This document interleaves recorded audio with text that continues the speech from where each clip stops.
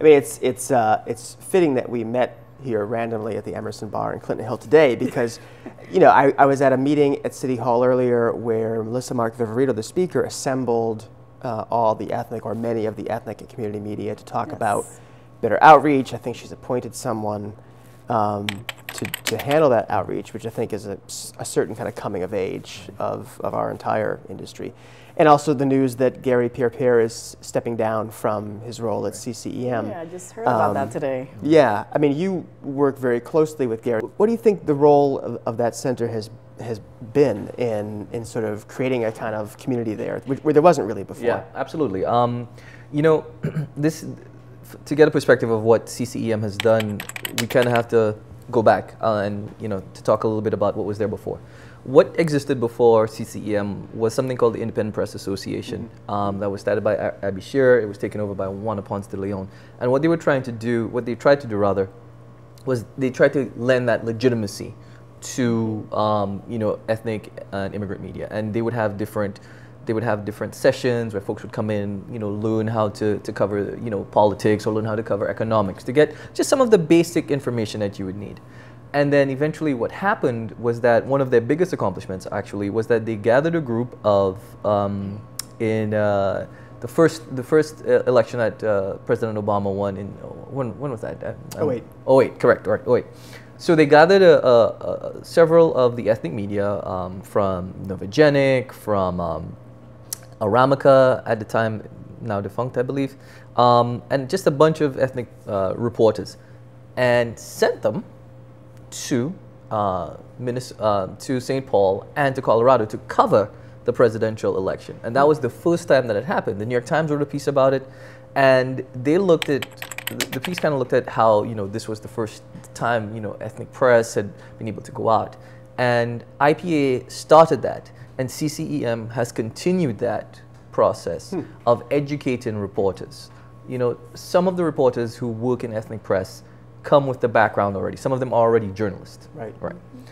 Some of them, what they need here is just an understanding of how the American system works. Right. You know? I was going to ask about that. Right. Yeah, and what the CCEM is trying to do, continuously trying to do, is show them through bringing in, for instance, like a spokesperson or somebody from a governmental organization that deals with a particular issue, to come in to press conferences or to hold seminars where folks can be taught just some basic information. So they kind of discern, hey, listen, I need to ask this question. You know, if we're dealing with a story about housing, you know, I need to ask this question against that question, you know? Well, not only that, but you gotta also take into account that those people might not get a press credentials from the NYPD and they don't have access. That's something IPA and NICMA were working on a lot, is the press cards, So bringing elected officials is also an opportunity to have access to them, and if you have questions or stories that you're pursuing that have to do with that elected officials, then this is your chance to have that access. And CCEM has done, you know, they've done a lot towards doing that. To just and they've, the Voices of New York, which obviously is a better, more aggressive version of what occurred before. But this is for people who don't know, it's a several times a week rundown of stories in not foreign language press. Some of which are take in those papers and a story we're all following, like Eric Garner, and some of which you would not hear about otherwise. Not at all. And it's terrific, and it's admirable because we've looked into at City Limits the expense of translating stuff just into Spanish, let alone other languages, and it's not. It's not only translating; they also have original content because I have contributed some articles.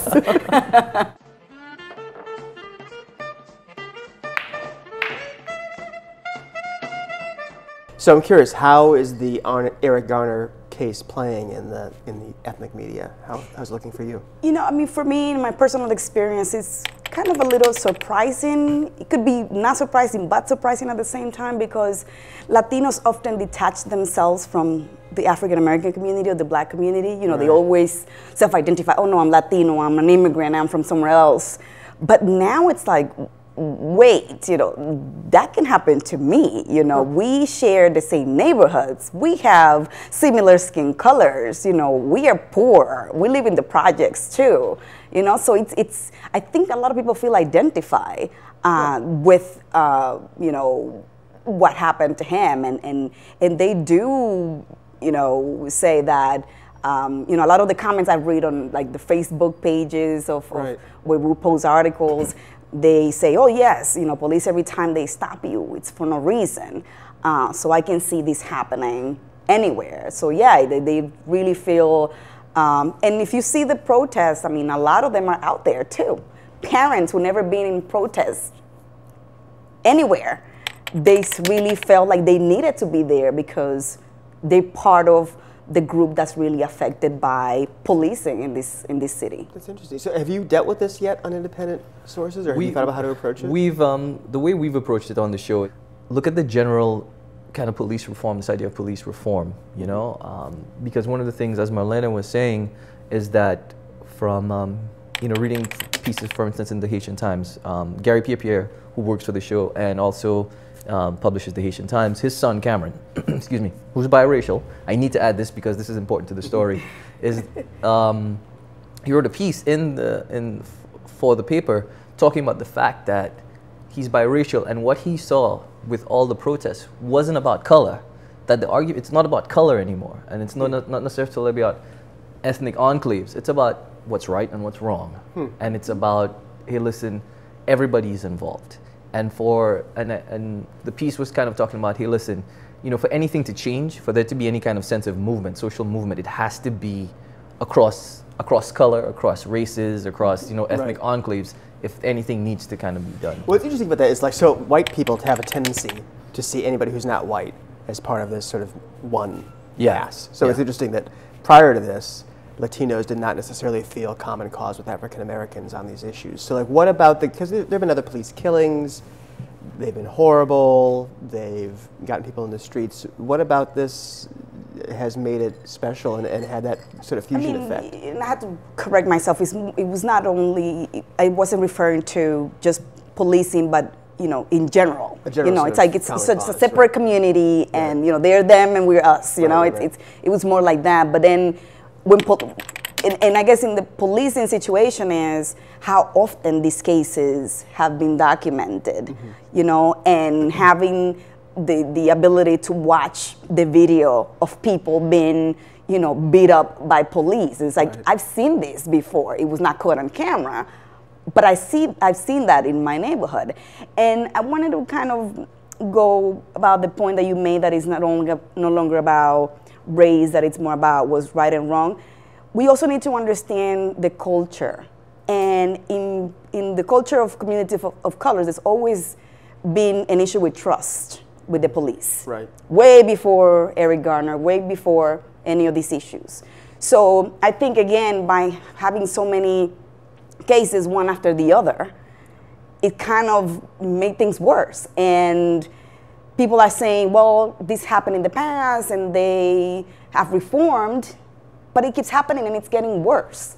So why should we trust now, you know, when we keep on seeing this situation? So I think trust is a big issue. Yes, it's got to be everybody participating, because, you know, people of color are depending on other communities to make those decisions. You know, who is at the top? It's white people, if we're going to talk about, you know, race or color. So, and that's why this mayor is struggling too, to kind of answer, you know, those concerns about, oh, now who do I put at the top? Because that's part of what people are asking for. And yeah, then the argument goes, oh, now we have a diversity quota there. You know, it's not a quota, it's people who've been in the streets, who grew up in the projects, who knows what's like to be stopped by a police. And nobody's denying there's crimes. Nobody has made that argument. But, you know, the information's kind of getting lost, and I think the smaller papers or, you know, the ethnic media kind of is able to portray that you got to understand the culture in order to fix the problem. I agree with you, Marlene. I think what happens is this, and, you know,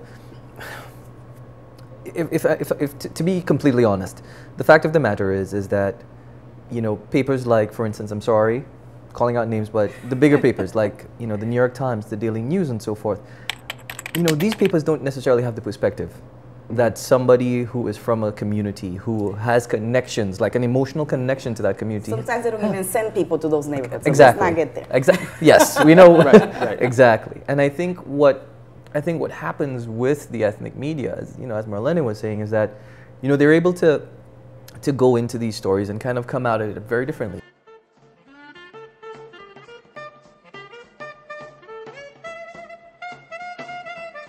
So immigration, that's a topic that is covered in the English language mainstream press and also. So if you were reading El Diario or talking to some of the publications you talked to, what do they add to that coverage that I'm not getting from what I read? So like Resources. Just the priority. The New York Times can tell you policy, right? Oh, Boehner said this, or Obama didn't do this, or who was behind Pelosi's ear. Right. Like, our people don't care about that stuff, It's like, who is that person, Why is it? No. The issue is, once Obama signs this, or once Pelosi, whatever reason says, I'm voting no, what does that mean for the immigrant here? Mm-hmm. How is that going to affect me?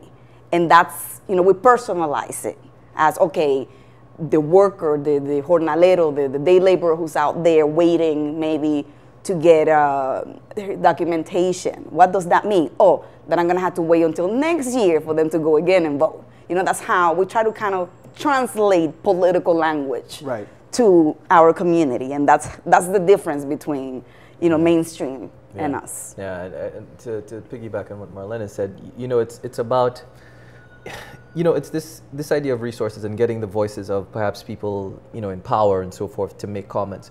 But the essence of a lot of stories that come out of community ethnic media, really about the people, and in the everyday. For instance, I'll give you an example. There is an organization it's a health center in the Bronx. It's called Borinquen, excuse me.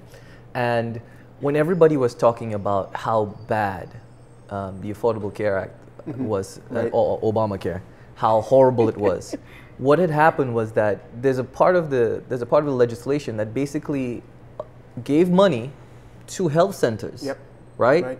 And this organization, Borinquen, was able to get funding, build an entire new structure, get a bunch of amenities and all that kind of stuff, and started helping the community. So they were taking care of people who did not have health care at the time, telling them, come in, get checked up. If you have the flu, come in. You can get AIDS tested and all that sort of stuff. So when the mainstream media, a lot of it was about, oh my God, this is the president's legacy and that sort of stuff, and having these very high-minded conversations, which are fine.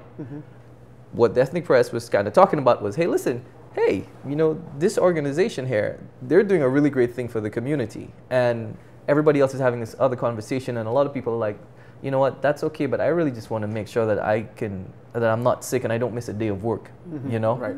And that's the kind of stuff you get from the sort of bricks and mortar. And I think, in journalism, you're supposed to be the government watchdog, but we also need to be the voice of, give a voice to the voiceless. Right, it's a two-way street, So, so I think the mainstream kind of takes the government side, and the ethnic media go for what the community needs, or And when you say side, you don't necessarily mean they're reporting for them. They're just telling you that. Right.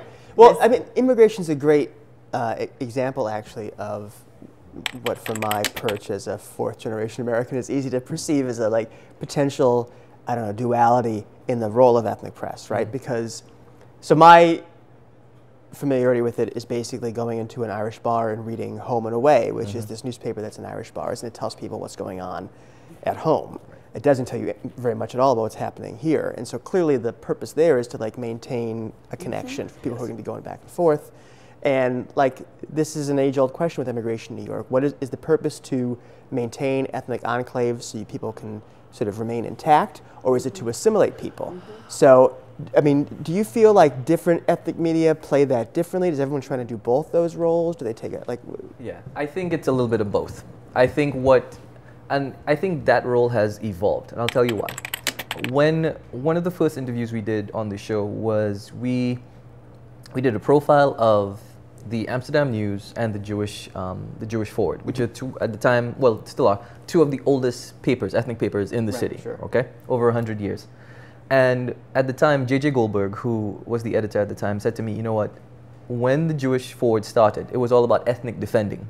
It was basically because people didn't know what was going on in the community. Most of it was written in Yiddish, and it was a way for, you know, Jewish folks to air out their dirty laundry amongst one another. So it was our world, and you kind of stayed on the outside. Right, it was kind of a safe Exactly, space, it was a safe space. What's happened is that now the Forward is in English, and it's basically, it's airing that laundry out for everybody to see. So it's in one way, it's still, yes, a little bit of ethnic defending, if you will, because there will be, you know, parts where, you know, folks will speak out against anti-Semitism and so forth. But for the most part, it's about reporting on stories in the community. To tell, hey, listen, to tell folks in the community, this is what's happening. Help folks who may be new to, yes, assimilate a little better. Maybe where's a good school? They'll do a piece about education, or they'll do a piece about, hey, listen, there's a young Jewish writer or an all-Orthodox Jewish, all-woman Orthodox Jewish rock group. Right? Stuff like that. That's cultural stuff that will, you know, that'll get folks to know what's going on. But also to what they're trying to do is to maintain the balance. It's like, because to be legitimate, to be seen, and, you know, ethnic publications struggle to gain that sense of legitimacy in the eyes of people who are not from their community, you know? And so to be legitimate, to be able to say, hey, listen, you know what, we're journalists, we're good journalists, we're good at what we do. We have to write leads, we have to do research, you know, we have to have a good nut graph. All of that stuff matters in the pieces that we do.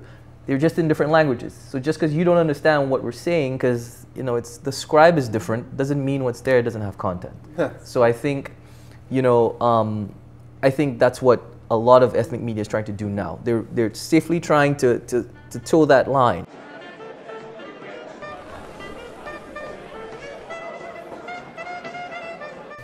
In an era when the media is generally challenged to engage its readership, and when everyone's running away from print, the ethnic and community media have largely stuck with that. And they might be, you know, when all of us have sort of forgotten totally how to actually be important to our readers, the ethnic press probably will remain that way, right? Because they do play that like singular kind of role as a portal. Brought me to another point. I don't want to name names, but, you know, they say, oh, the print media is gonna die and they don't really do original stuff. But then when you watch TV, where are they getting those stories from? You know, our stories are, you know, on TV all the time, and you can just compare, you know, the dates of publication with how they're showing it on TV, and you can, oh, they must have read El Diario, and that's why they have that story. You know what I mean? So we kind of contribute a lot to what gets out there in the mainstream. So well, you make it too easy because, you know, we offer you free beer and come here and you're on. There you go. There you go. I want to piggyback on what Marlene said, and you know, one of the things that happened, and I found it really fascinating, was when the financial crisis hit. And it was just around the time, you know, everybody was starting to talk about, you know, print is dead, everything has to go online, and, you know, the New York Times was bleeding money, and everybody was like, oh my God, this is the end of print. And the conversation continues to this day still. What was fascinating to me at the time was that when the major papers were feeling it already, the ethnic papers were doing just fine. They were still printing, and we did a piece about the fact that they were like, we have a niche market. They still want to read our papers. Our circulation, some people's circulation didn't fall, didn't take much of a hit. New papers were actually being created. Right? And for new groups. Exactly, exactly. And the thing that I think, again, that happens, there's a separation that happens between groups of people. People long established here who are, you know, the majority here. When people from other countries come here, they are familiar with a few things. People will tell you, they listen to radio, they read their newspaper. So many people, I mean, still don't go on the internet for their news. And yes, the internet provides news for millions of people, yes. But the fact of the matter is, for a lot of new immigrants, they still like to pick up the newspaper. They still like to listen to radio. I'll give you an example. We're doing a piece right now on a Quechua radio station.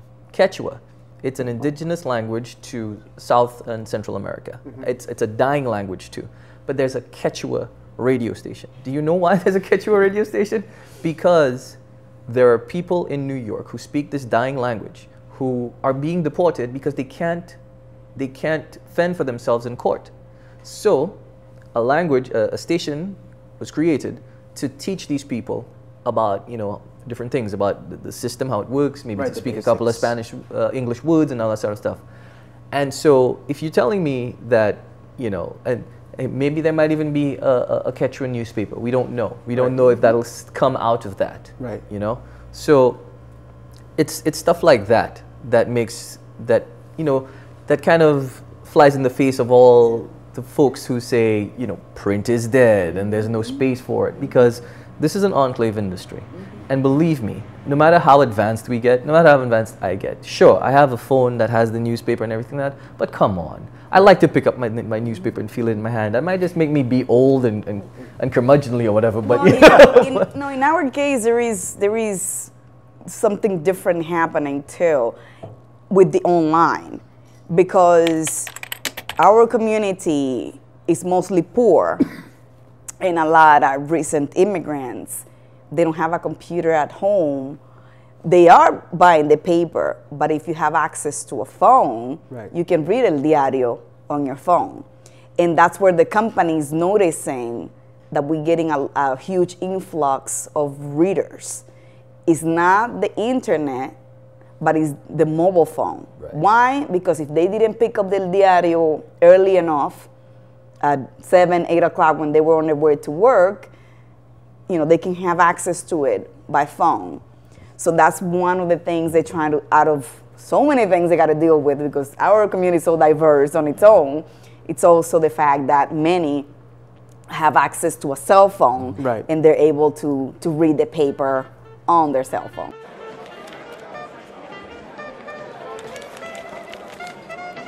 There's some information to suggest that immigration is slowing down because economic changes, because of security on the border, other things like that. And, one set of my grandparents were Polish, and they always argued with each other in Polish, but they refused to teach my mother Polish, and I don't know any Polish other than the birthday song, because they were intent on being Americans. And I think we see this in some groups now, including among some second or third generation Spanish-speaking immigrants, that the children actually, beyond being capable in English, actually don't speak Spanish at all or very well. So do we think there will always be the kind of ethnic press we have now, or will we see that start to fall away? Will it evolve to be more of a sort of a cultural kind of repository? It's always going to be immigration, that's not going to, it might get smaller depending on what the situation is, but this is a city that's known, and it's been like this since its initial, it's when it was found. So it's and again, if you think of Puerto Ricans, for example, who are American citizens, and the ones who live in New York are like third or maybe fourth generation Puerto Ricans, you're having recent islanders moving into New York or Florida. So you have to keep on catering to the culture back home, because you still got this group that's coming, right? Even though the rest of them have assimilated to the New York culture or to the mainstream culture. So I don't think this is gonna die anytime soon. It's always going to be immigration. This is the capital of the world, and people always want to come here. So I definitely think maybe immigrants will change, or countries of origin, but there's still going to be immigration. Exactly. And I think, to your point, Jarrett, I think that there will be perhaps a further evolution. And I think, it could be for several reasons. It could be, one, because immigration will continue. I agree with Marlene about that. The ebb and flow of immigration. I think right now, in the last 20 years, I believe that we've had the highest number of immigrants coming to the United States, 24 million or something like that, the last few years, 20 years or so. So, barring the massive number of deportations, another topic for another time. Right. But But yeah, but I definitely think there will always be a place for ethnic media and community media, and I think what will happen is that there will definitely be an evolution. Maybe the subject matter, maybe the access will change. Maybe in New York the access will change because of the sheer number of immigrants. I mean the tomb now is 1 in 3. You know, it's like everybody. You know, there are probably 10 of us in the room now. So each one of us, you know, there's at least 3 of us are immigrants ourselves or from an immigrant parentage. You know, so I definitely think there'll be room for that, and I think that the papers, the TV stations, the websites will all evolve to meet the needs of the new immigrants that come, and also to maybe try to reach out to folks who are already here too. And I give you an example. El Diario has, you know, changed over the years. It's 100 and what? It's going to be 101 years old. Yeah. It was started. It's a fusion of 2 papers. One was started by a Spaniard. The other one was a Dominican, and that's what's called Diario La Prensa. There's 2 papers back in those days. The majority of the Spanish-speaking population was from Spain, which you can count Spaniards in New York City now. Right. So, and along the way, then it became like a Puerto Rican paper because the majority became Puerto Ricans. Or Cuban at some point. After Spaniards, then the Cubans, and the Puerto Ricans, then Dominicans. And now it's turning to be Mexicans because it's the fastest growing, you know, among Latinos. And you're starting to see Mexican papers published in New York City now.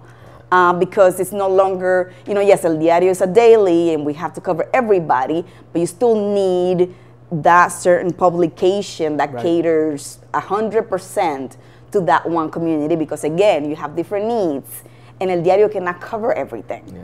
So let's do something for ethnic understanding. What is the word you say instead of cheers when you toast somebody? In Polish, it's "Zdrowia," which I think means "to your health." Yeah. And I guess in Creole, we keep it French, so it's like we could say "salut," you know. Yeah. You copying us because Spanish is "salud." This is almost the same. With the D. Well, whatever it is, let's do that. All right, now, we'll do this, right? "Zdrowia." Salut. Salud.